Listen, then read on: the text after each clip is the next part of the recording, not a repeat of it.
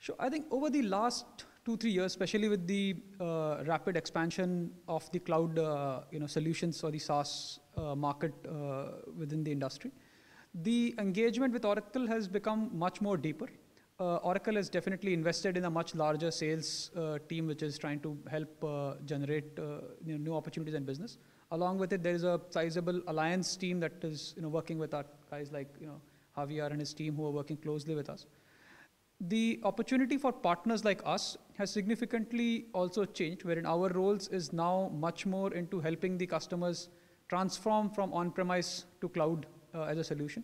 So we work with them in terms of understanding their the ROI or the business case that they would have of moving from on-prem to cloud, in terms of not just the technology, but also from a process improvement and enhancements, also from solution innovation that the cloud can bring in going forward.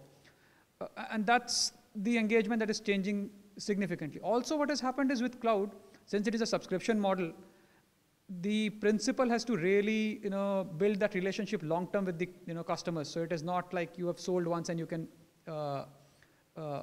renew it ongoing basis. You will have to come out for renewal every 3 year or 5 year, which means the engagement is also much more ongoing with every customer, and therefore the whole engagement cycle has become much more longer, much more proactive with the customers, and that's where our role with Oracle really comes into play, and we become their extended arm for Oracle, who helps them engage much more deeply with the customers, making sure that we are renewing them, extending their scope of services and solutions.